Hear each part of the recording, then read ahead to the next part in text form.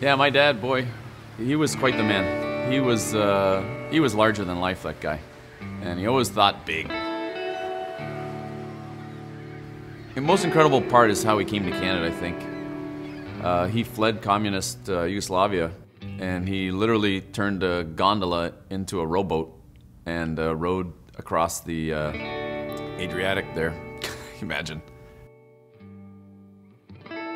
So he's literally 24 hours, he said, he rowed across the sea and landed in Italy and threw him in jail. And the funniest part is how I heard that story. It actually wasn't from him. I went to Yugoslavia with him, to Montenegro. I was 19, and I'm at a bar there, and everyone, first question, because it was such a small town he's from, they say, you know, who are you from, basically? What's your last name? And I said, Bulut. And he said, Bulut? He says, oh, who's that? He says, I know the story. Some guy rowed across the sea here. So, you know, had a couple beers, I went home. I was like, Dad, this guy's talking about somebody who, he says, oh, that's me, you dodo. Yeah, that's how he talked to me. And I was like, why didn't you tell me the story? Ah, you weren't listening, I did. And I was like, yeah, sure, whatever. It was amazing, and that family took him in for some time. And he came across got on the boat and landed in Halifax with, I think he said he had 20 bucks in his pocket and a lot of force.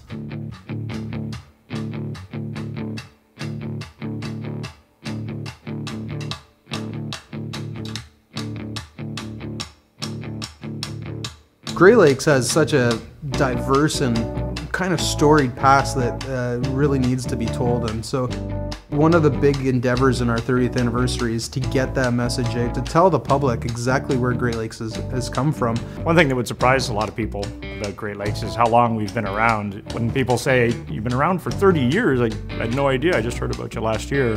You know, the last 5 have been great years, but there was a lot of ups and downs too in there. And challenges with the beer, challenges with sales. This 30th anniversary is really special for sure. It's kind of weird being, you know, I still think of myself as very young, and the company being 30, it's like, sometimes I just can't believe how much time has passed. 2017 with the 30th anniversary, we're hoping to share that with everyone, and there's going to be a lot of things coming out that will surprise you.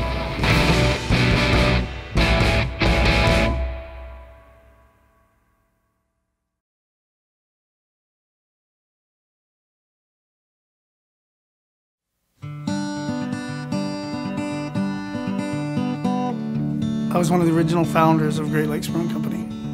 We used to drink a lot of beer. There was 6 of us, and we used to drink a lot of beer, so we thought at the time that we'd just get a little microbrewery and we'd get free beer because it was so small at the time that we were building it up.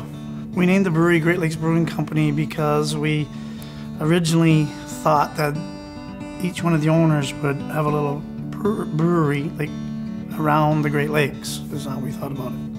We had a contract brewer there helping us out and stuff, and it didn't work out. So then we hired a brewmaster, Viv Jones.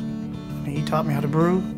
The first beers that we ever made was Unicorn Ale and Great Lakes Lager, and we started with an extract.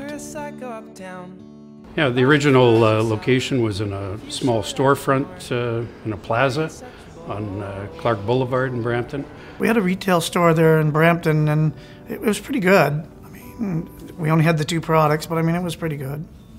When we opened the Great Lakes Brewing Company, there was a handful of so-called craft brewings, like they were just doing a little different product, different than Molson's or Labatt's or anything like that. So we thought we'd try in that little market. We decided on the packaging. First we talked to Creemore Springs. We sat down with them, and they were in the 650 ml, I think it was glass bottle, and then Connors had the plastic bottles. And PET bottles seemed to be the easier way to go. You could buy 1 skid, 10 skids, whatever you wanted. My first impression of Great Lakes is they made quality, more mainstream style beers. The breweries initially were doing more European or North American styles. Citywide opened up on February 13th, 1988, a year and a day after Great Lakes opened up. It was a struggle to find enough craft beer to fill up 8 taps. Now we have 42, and it's a struggle to find a way to get through the 200 breweries that are now open in Ontario. It wasn't accepted yet. There were little small microbreweries. That little bit of the market was really minimal. And it didn't make it. It wasn't, the market wasn't strong enough to change people yet. Peter Bulut, the big guy. Yeah, he was quite a dad. Growing up, yeah, he was a tough SOB. Imagine old school hardcore Serbian. There was no sleeping in. There was no fooling around. It was just work hard at school, and then work hard with him on the weekends and stuff. So, yeah, he was quite a dad. You know, it started with the stories of how he came to Canada. He came over in 1957. He fled communist Yugoslavia, and when he landed in Halifax, everyone's saying, "Oh, you got to go to Winnipeg. That's where the work is. That's where the work is." And he didn't know, so you got a one-way train ticket, so Winnipeg he went. He started finding some odd jobs. He was painting for Manitoba or hydro out there, bridges. They do things that nobody else wanted to do, like sit on a piece of wood with a rope underneath and paint the bridge, Speaking Greek and Italian, he got along well there working, and then decided, you know what, we should go to the big city, go to Toronto. I met my mom at the German-Canadian club on Sherbourne. He always wanted to get into the alcohol business because he wanted to buy a winery at one point, and he wanted to get a distillery at another point, and the brewery came up the year before we actually bought it. So it was like 1990. We were looking to sell the brewery. It was very hard making it at the time. A real estate agent came to us who knew Peter Bulut. They were trying to sell the brewery, and so Bruce Cornish was hanging around my dad and trying to woo him over, and it took him about a year. And he came in and saw the plant, and the only way he would buy the brewery is if I came with the brewery. I was the one that was like basically the key person. So that's why Peter said, "You have to come with me or I don't want the brewery." So we made the deal that way. It was almost like, "Son, you want to buy a brewery?" It's like, yeah, of course. I was 21. Geez, who would want to be involved in a brewery? At that time, for every brewery that opened, 2 were closed. So there was a ton of equipment in Ontario just laying around. So we started buying a lot of stuff, and we were in I don't know what it was, 2,800 square foot warehouse in Brampton, and he filled it with tanks and the mill and the mash and everything. Bought more tanks out of Connors. Connors was closing up, so we bought a whole bunch of tanks from Connors Brewing Company, and we started filling what space we had. And it was just going crazy. And we just started making a lot of beer out of this little system and sold a lot of beer for the size of building that we were in. It was incredible how much liquid was getting pumped out. I went to high school with Peter Bulut, and I heard one summer I was looking for a job, and I heard through the grapevine that his father had bought a brewery. So that seemed pretty obvious to me coming out of high school that a brewery job would be pretty good. So next time I saw him, I said, "I'm coming in and starting work with you." He said, "Well, we don't really need anybody. We don't really have any money yet." And I was like, "I'll just work for beer. I just need beer on weekends." And he said, "Okay, sure, come on in and help with the bottling line, I guess then." And so I went in, and it was Bruce Cornish and Peter and myself, and we ran the bottling line. I took home a 12-pack that night. I thought it was the best thing, ever. It was great. So it went from there. Quickly, we were there months, and he started looking for another building because he knew we can't stay in this little warehouse, and found 30 Queen Elizabeth. We went in there and looked at it. It was a machine shop at the time, and we looked at it, and it was just crazy. It was like 30,000 square feet, and so we said, "Okay, let's go for it." So he went and purchased a property, and we bought all the different equipment from different breweries. York Brewing Company closed down. We bought the brew house out of there. Connors was closing down. We went to auctions and bought equipment out of there. And we just started building it from scratch in an old machine shop. That summer coming out, I was going to go to university, but they offered me a full-time job getting the new brewery ready down here in Etobicoke. And then Mike Lackey had to clean them all up. He was pour Varsol down and clean up the tiles and scrape them all down, and that's where the brew house is now. So that was my first job, taking the carpet off the floor. It took me a whole week to buff the glue off the floor, and so that was my first week. It was just great to put together something that you tried at the beginning and it failed, and then you started again to put it all back together again.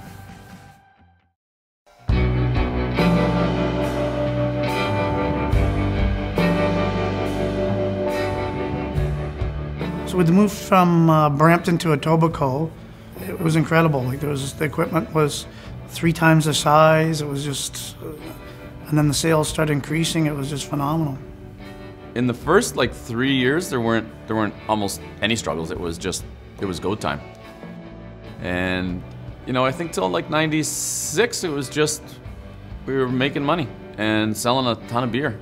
And we same thing, just investing back. We had to buy our own kegs because we got into a fight with the beer store.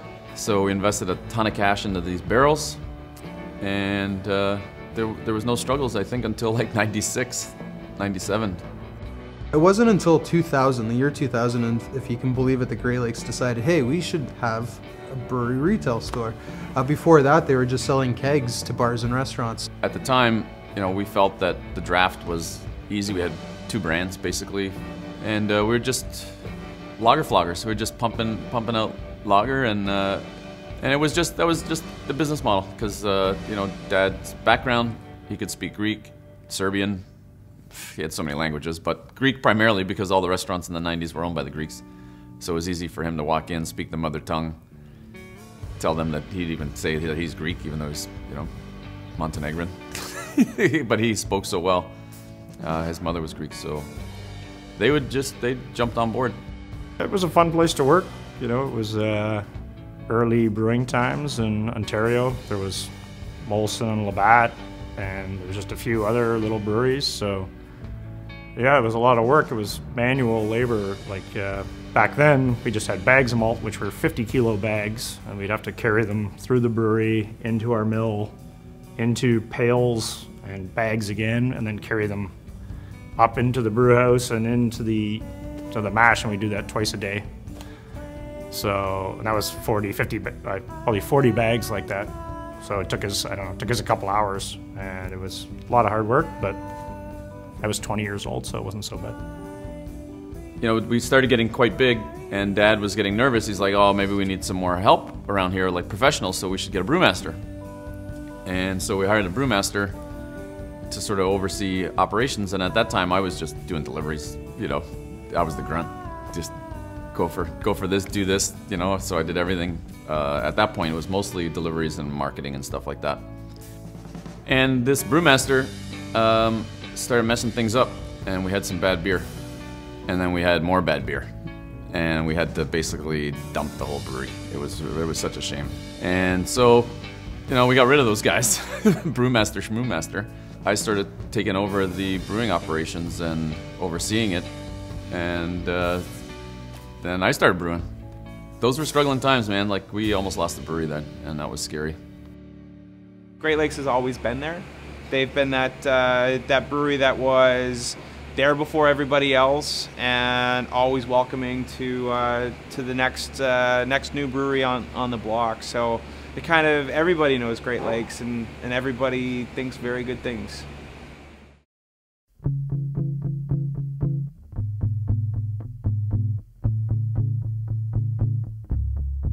At Great Lakes, you know, starting in 1987 with an all-extract brewery, it wasn't until the Bulut family bought it and moved it to Etobicoke that they went all-grain, which, you know, better beer, fresher beer. And then the whole Bulut transformation of the brewery, going from bottles only at the Brampton location to draft only at the Etobicoke location, and then literally going from an all-lager production brewery and really transforming the brewery into what we like to think of as a predominant ale production brewery now.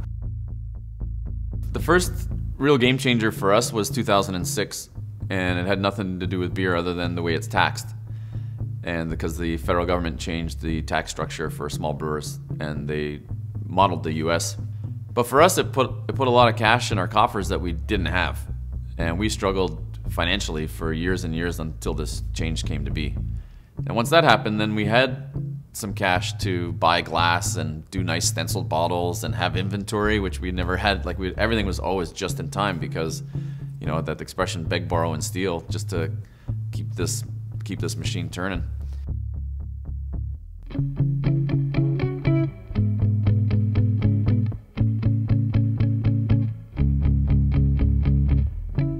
Great Lakes is sort of a bellwether for craft brewing in Ontario.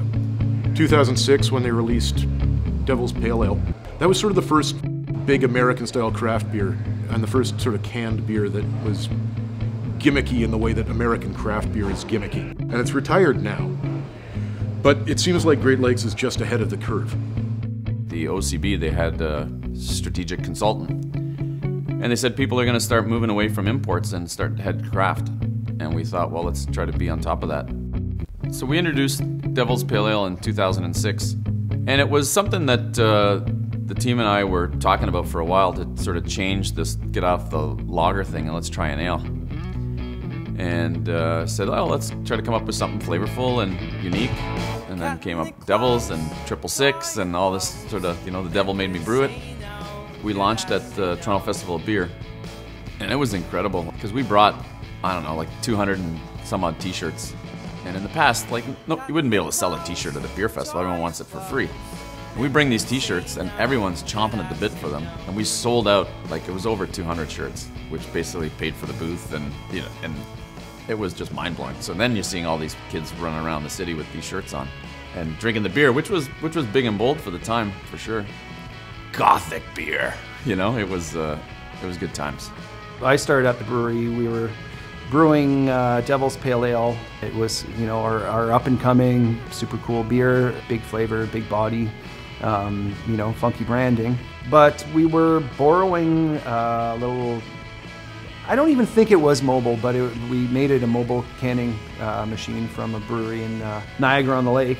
I think we probably got about 60% of it into cans, and the rest would just be wasted on the floor. And our canning process was god-awful. There was no Sessions craft canning available to come to your facility. There was some guys trying to do that, and they were early days of doing it, but it was bad. And we finally bought our own machine, so that was smart. And once the cans started going out, they were just flying, like we couldn't make enough. And with the launch of the seasonal programs and the business with LCBO, things started to really turn around, and to have a few extra bucks now finally to be able to afford specialty raw materials and specialty packaging, it was a huge change.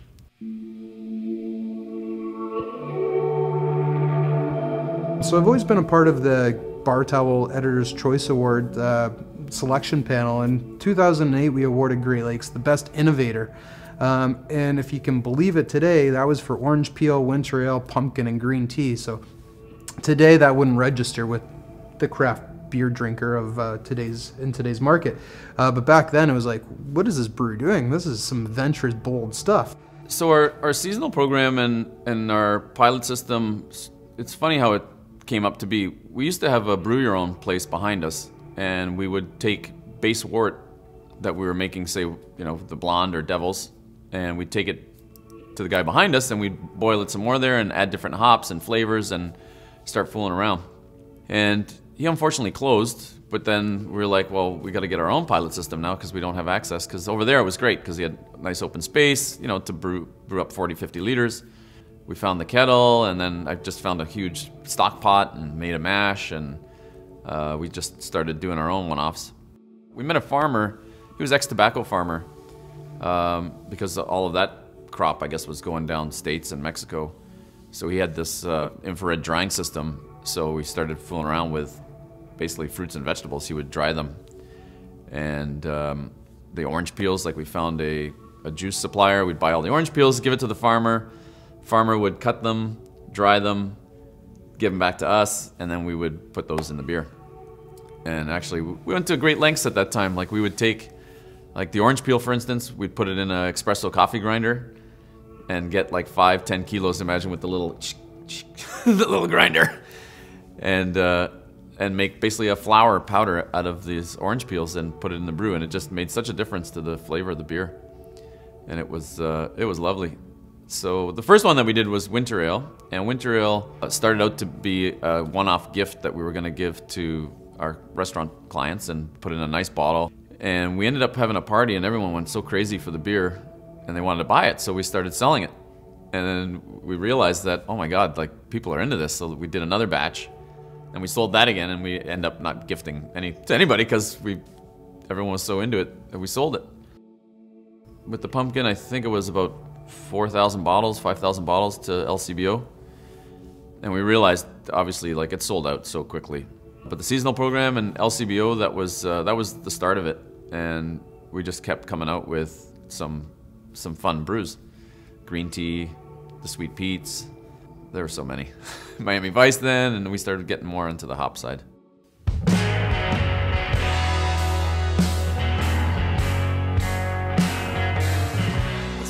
11 years ago, we went to our first craft brewers conference down in the U.S. that they hold every year. It was in San Diego that year, the first year.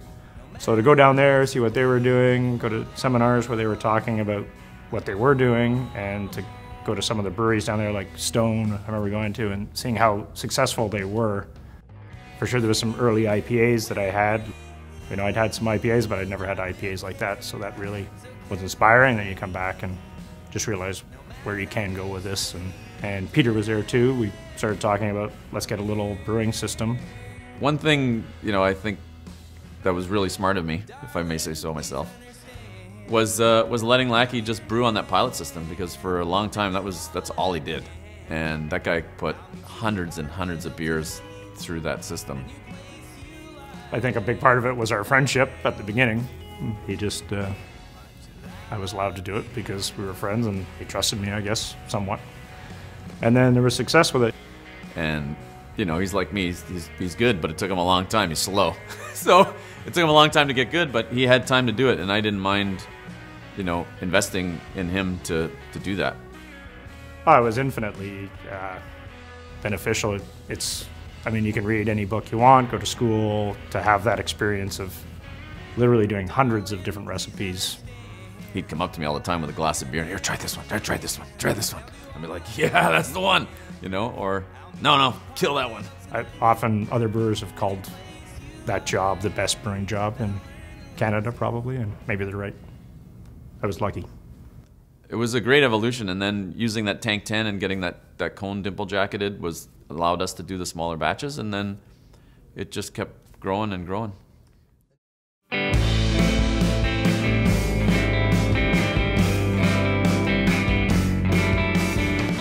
For me, Great Lakes was always about Project X. Coming to the brewery, you know, every Thursday, once a month, Great Lakes would actually try different things that might never have been heard of. Many beers came out of there that we all know today.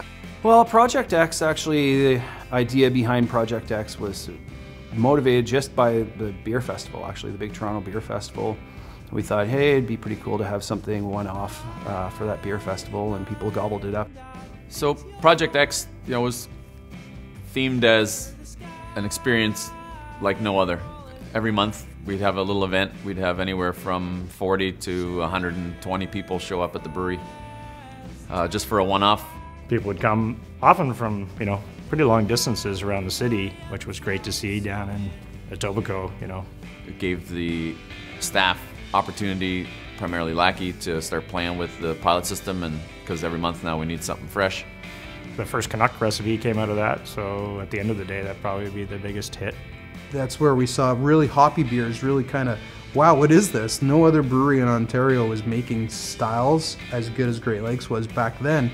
And looking back on it now, they weren't the best beers ever, but they were adventurous, and that's what we really loved about them.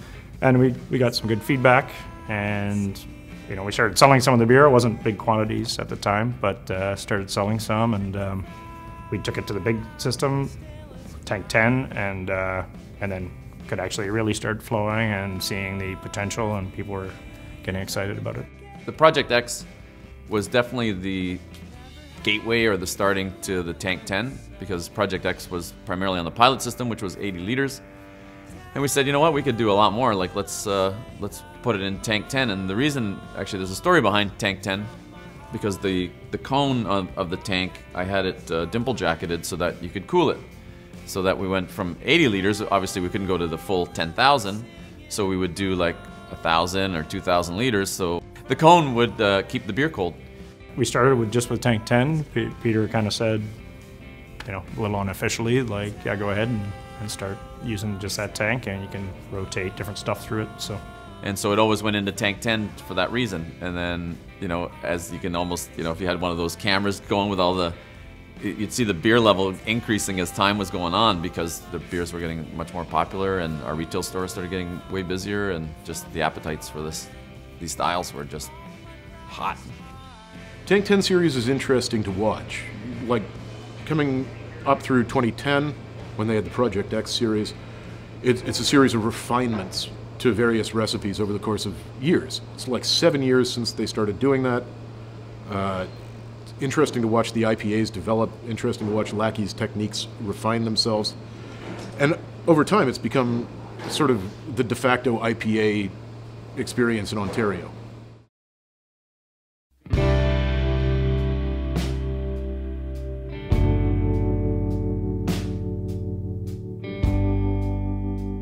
You'd be really impressed.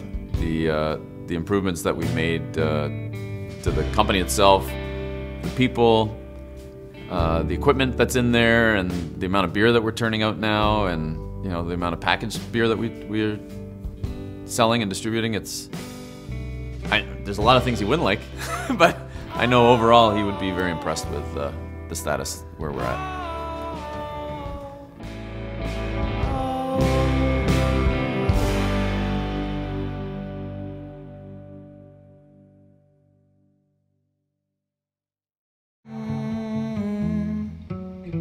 Everything will be alright. Crazy Canuck, you know, it was a great evolution that we stumbled into there. Just being the age that I am and the Crazy Canucks, I thought that was such a great name. Yeah, Canuck, I guess from the start, the first name of Canuck was, my parents went to the West Coast and all they brought me back was this lousy pale ale. That was the first pilot brew, which was rejected quickly by everybody because of how long it was, apparently. I thought it was a great name. Before my time with Great Lakes, I literally was one of the first to get that beer when it came out. And something about it just tugged at the heartstrings, and today I get it every day. And I don't think in the last 5 years I haven't gone a day without one. Bodborski and those guys, they were just wild. And we thought, how fitting would that be to have a Crazy Canuck beer? And it's got that sort of Canadiana. I wouldn't say maybe pioneers, but we were definitely in the, you know, at the forefront of the 650 ml bottle, especially the fact that we were stenciling or painting our bottles. At that time, you know, because the seasonals were all in bottles, we thought it's bottle, bottle, bottle, and we just sort of kept trucking along with Devils in the can. And then we said, oh, you know what, maybe it is time to put it in a can. The LCBO wants cans and people want to try new beers, and so we figured, well, we should probably, you know, put our Crazy Canuck at the time, which was in a big bottle, into cans, and that's sort of how it all happened. So once we got rolling with that can and we started seeing how the sales were going, it was incredible how much it just took off. And then that sort of started saying, well, maybe we should put some more beers in cans. It really started to shape Great Lakes for sure into the canning realm.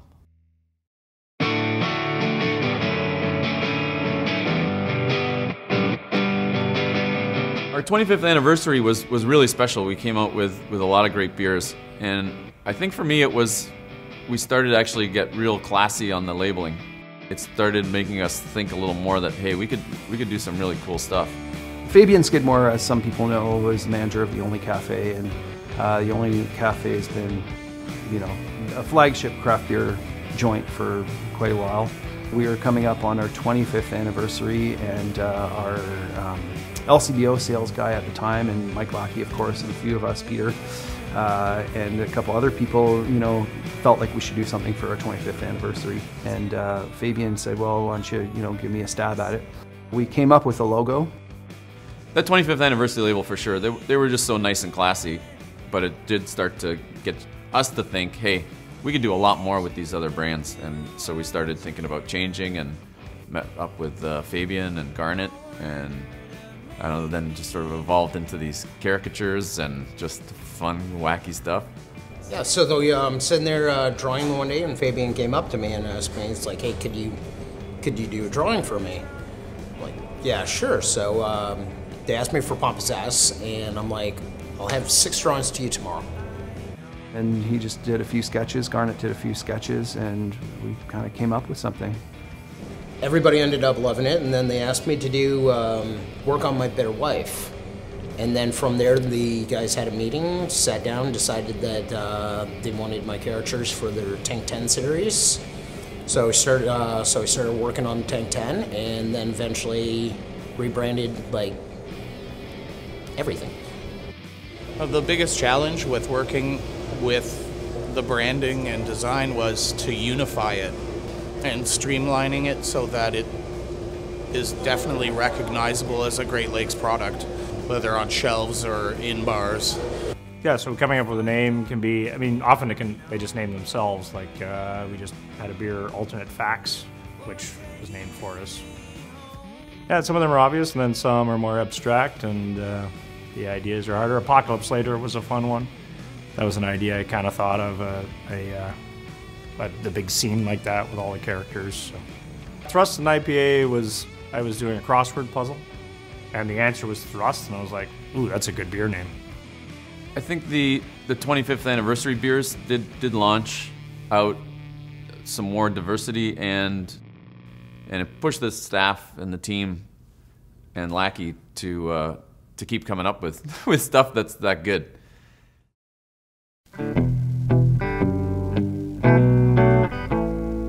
The rebranding of Canuck Pale Ale. Back in the day when it was Crazy Canuck, it was, in my opinion, atrocious can. All due respect to the guys before me. You don't realize really how bad it was till you now look back at it, but at the time it seemed pretty cool. Then at the rebranding, we dropped the Crazy and just went with Canuck. Again, another little tweak in the recipe at that point. And I think it kind of got to where I liked it, and maybe a lot of people did. Lumberjack actually was not my first design for it. I had John A. McDonald riding on a beaver with a hockey stick charging into war. It obviously caters to predominant demographic that's drinking our beer, certainly with the lumberjacky look and the big beard. Now, I'm certain that people are purchasing Canuck Pale Ale just from first glance. Not certain of what our growth is on that since the rebranding, but it's several 100%. I make the ongoing joke, everyone's probably heard it before. If any of us at Great Lakes went to give blood, they'd have to pull a pint of Canuck out before they got to the blood.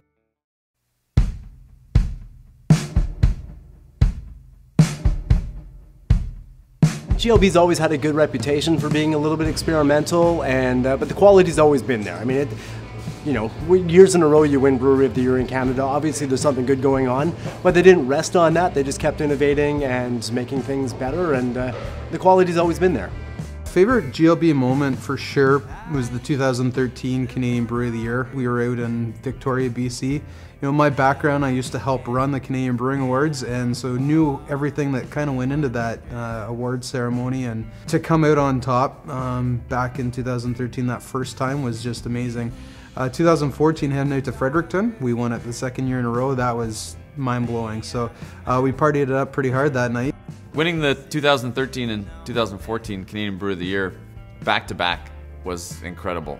And for me as the owner, I think, you're doing all of this stuff in the market and you're putting all these beers out, but to actually be recognized in an award, it's such an honor. And I think it always go back to the team, because everything is done so collaboratively, and that was my model, was to bring everybody around the table and to have input, whether it's on the branding, the marketing, the style, the flavor, like everything. So it was such a great honor to win that award, not only for me, but I think for my whole staff.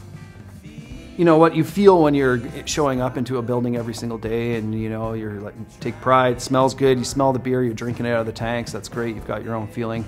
There's an infectious vibe at the brewery. There's a lot of really relaxed, happy beer drinking people. It's great to have won those awards. We've won a number of other awards, but really, the vibe at the brewery is really what keeps things going and seems to sell the beer these days.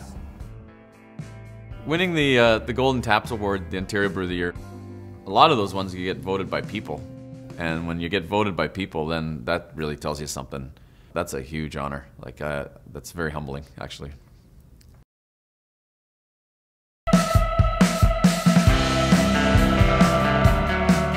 Over the years, LCBO has been so amazing with us. just wanting these one-offs and these releases actually was asking us for more than we actually had. And getting listings and getting on the shelf, you know, we learned early how to do it and how to deal with, you know, I think we're pretty good at dealing with people. So it was easy to get on the shelf, and they were just so into it. And without them, obviously, I don't think we would be anywhere close to what we're doing now. And they gave us the opportunity to be on shelf and let consumers see now this new packaging. And I think they helped steer the way grocery was set up to keep, you know, 20% shelf space for craft brewers. And I went to those initial meetings with the grocery guys, and they're like, "Oh, 20%? No, we're going to put 50%." So you could see the shift to having more craft on the shelves and wanting to help support smaller businesses. It's still very alive and very fresh.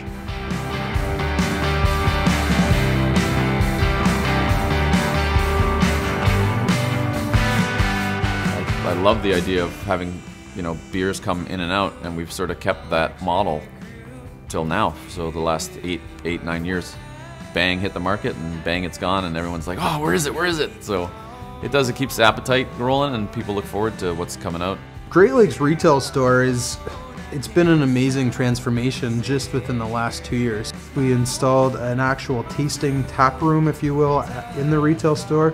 It's still quite small, but we fit a lot of people in there quite comfortably, and we do $5 12-ounce glasses with our By the Glass manufacturer's license. And then we built a huge patio in the front of the brewery, which come spring, summer is going to be full, and Food Truck Fridays will be coming back. It's just a neighborhood hub that people can come to, feel relaxed, and drink beer, you know, that might have been canned or kegged the exact same day that they're drinking it. Over all these years, you know, I've always daydreamed about a brew pub. And I thought, you know, another location where we could just keep the creativity flowing and launch right out to consumer would be incredible. And I thought, you know what, let me get the equipment. And I found online that copper system that we now currently have. And I was like, oh yeah, that's the one. So it's become a lot of fun, and it was like a present to the brewery, if you will, or present to myself, I don't know. Present for the guys, like everyone's excited about it. One of the, again, smartest things I've done, I think, was having the ability and having the site to buy local and to tell people that, you know, I'm buying a tank and it's built on the East Mall in Etobicoke is amazing, and people can't believe it. So we've bought 3 tanks from them so far, and we've got another 4 coming in. You know, they're employing, I don't know how many, 20, 30 people at that location. So for me to be able to basically invest in the community like that, that makes me really proud.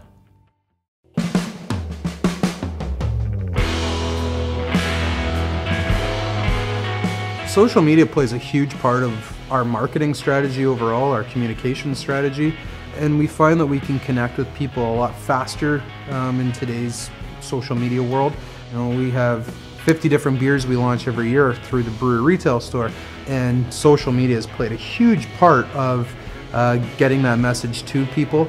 We really focus on social to spread the message, and then let people speak for us and get that message out to all their supporters. Collaborative brewing has always been great, kind of first and foremost for the camaraderie that you get with other brewers who, you know, some of my best friends now are brewers, and a lot of it's come from those collab brew days where you have a few beers and come up with something, create something. People talk about the complexity of wine, and beer kind of was always dumbed down and not included in that conversation, but beer can be just as complex and interesting as certainly as wine, maybe more so. And when you know what goes into making it, it's probably more difficult than most people think. Collaboration's a big part of what we do. We have brewers regularly into the brewery to brew on our pilot system, to share recipe creation ideas, to do tap takeovers in the market with other breweries, and that only leads to an all-inclusive community that we think consumers can see. We also sponsor a lot of community events and community relations around the Etobicoke, Toronto area. We throw a big charity event every year at the brewery for the Franklin Horner Community Center. We throw a pig roast at the brewery as well in September for Toronto Beer Week. We've continued to work with Daily Bread Food Bank to do our Hops for Hunger campaign, and that's been very successful over the last 9 years. And so giving back to the community is another big ethos that Great Lakes is involved in. World domination. No, I don't think so. I do struggle with that almost daily. Like how big should we go? How small should we stay?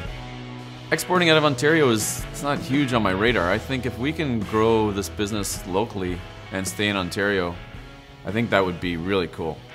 And to just keep making more volume and more Ontarians jump on board, because this market it's huge. And I think, you know, you start shipping your beer, especially IPAs, they don't travel well. You know, we've got full control of the temperature of the beer, we've got full control of where it's sitting, how long it's sitting. The staff now, everyone's checking date codes, and if something seems like didn't get rotated on a shelf, they'll take it out and put a fresh one there. And I think keeping it fresh, you know, hashtag GLB fresh, that's how we like to roll. And I think I don't want to get too big. I think we're good size now, a little more wouldn't hurt, you know, so we're limited in our building as we know. And we've got a little bit more that we can grow in there and push the team a little harder to crank more beer out. World domination, nah, I like where we are. I don't see us as following trends. I don't see us as really being influenced by other people. We, you know, choose to do the things that we do. Sometimes, you know, 10% beer doesn't make a lot of sense, but, you know, 10%'s fun. Just watching us grow over the last 5 years has been amazing. The changes in the last 5 years have been mind-boggling, to say the least. Smaller brewery growing very fast, but keeping a real local focus and fresh content is what we're all about. First thing in the morning, doing your mash in, the smell of, you know, this grain cooking, really, you know, in the mash and then in the kettle, and that always brought me back. I always wanted to be part of that, making something. We have accomplished something, finally. My mother never thought I could. I am so thankful of my relationship with Great Lakes, and it goes back many years, and every moment that I have with them is a great one. So I really thank Great Lakes for their friendship and partnership over the years, and I look forward to many more beers together.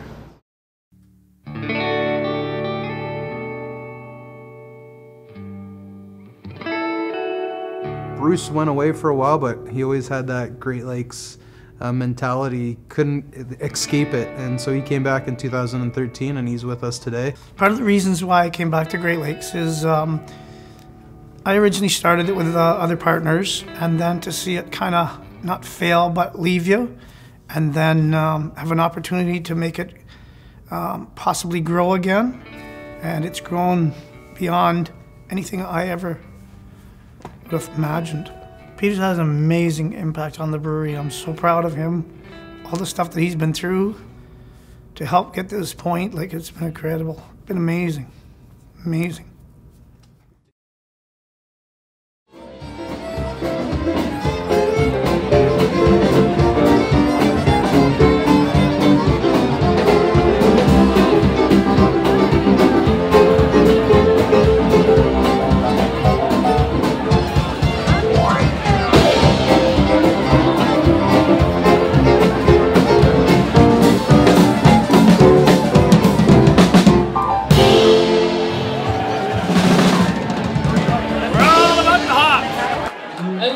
Congratulations to Great Lakes Brewery on 30 years, everybody. Give them a hand.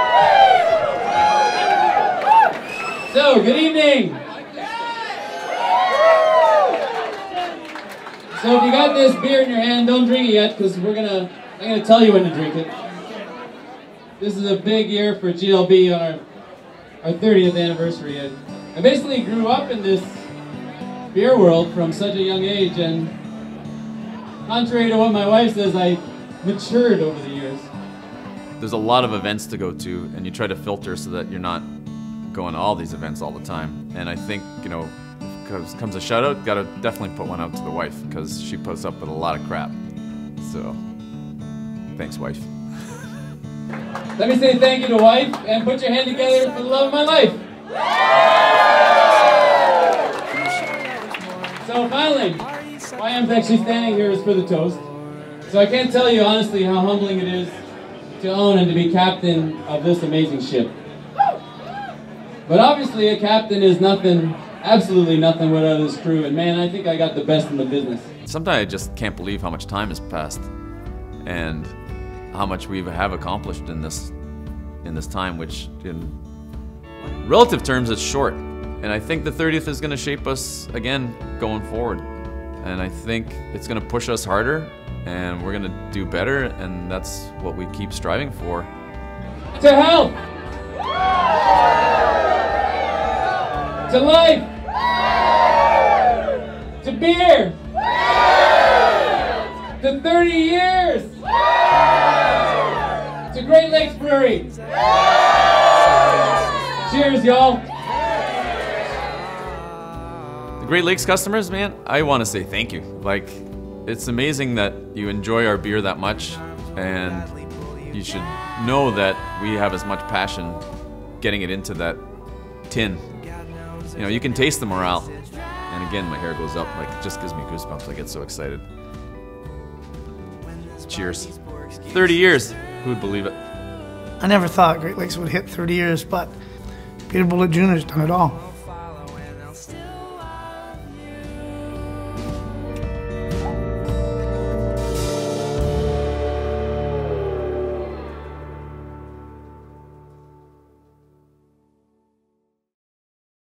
I heard the summer sea murmur. Cheers to Great Lakes.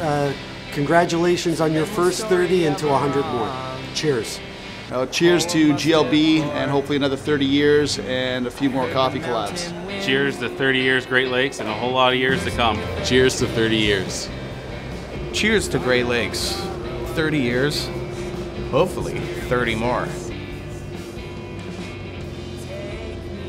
Congratulations on 30 years, Great Lakes. Cheers to GLB for 30 years and many more years to come. Cheers, Great Lakes, to 30 years, and here's to 30 more. Cheers to Great Lakes Brewery. Thank you. It's a long way from a malt extract unicorn ale to a multi-barrel conditioned Belgian-style quadruple ale, whatever the hell that is. Happy birthday, Great Lakes Brewing. Cheers to 30 years, Great Lakes.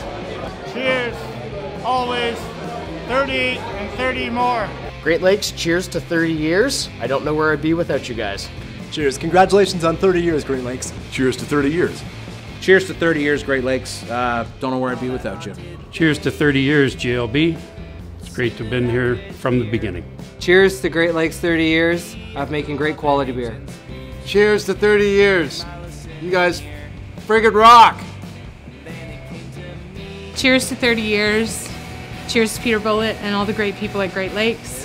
Hey, Great Lakes. Cheers for 30 years. Thanks for the beer. Cheers to 30 years. Cheers to 30 years with the great folks at Great Lakes Brewery. From Sada City to GLB, here's cheers to 30 years. Thanks, guys. Cheers to Great Lakes for 30 great years. Congratulations. Here's to 30 years. Cheers to 30 years of Great Lakes. Cheers to 30 years, Great Lakes. Here's to 30 more. To Peter, Troy, Lackey, and to the team, cheers. Cheers to 30 years, Great Lakes. And cheers to 30 years of GLB and 30 more. Cheers to 30 years. Cheers, Great Lakes, for bringing me back into the country. Cheers to 30 years, and here's to another million more. Cheers to the great beer we make here at Great Lakes Brewery, and cheers to 30 more years. Cheers to 30 years. Many more to come. Cheers, Great Lakes 30 years. Cheers for 30 years at Great Lakes and hopefully many more to come. Cheers to 30 great years at Great Lakes Brewery. Cheers to another 30 years. Cheers to 30 years at Great Lakes Brewery. I look forward to many more here. Cheers to 30 years, Great Lakes Brewery. I'm glad to be part of the team. Happy 30th anniversary, Great Lakes Brewery. Cheers to 30 years and wishing you so many more together. Cheers. Hey, Great Lakes Brewery. Congratulations on 30 years of fantastic beer. Hey, congratulations, 30 years, that's amazing. Cheers. Happy anniversary, Great Lakes. Cheers to 30 years of great beer. Happy anniversary to Great Lakes on their 30th. Let's have 30 more. Cheers. Cheers to 30 years. Here's to 30 more. Cheers to 30 years. I've never seen anyone look this good at 30. All the best to you the next 30 years. Great Lakes, cheers to 30 years. Cheers to celebrating 30 years. Thanks for having me. Cheers to 30 years.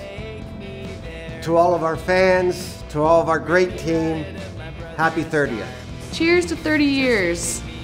Cheers to 30 years. Really happy to be part of the team. It's been a great run for you.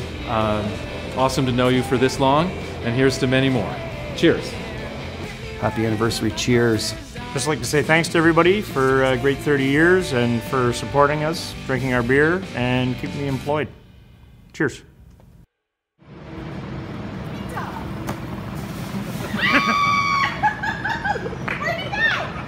All right, so I'll see him.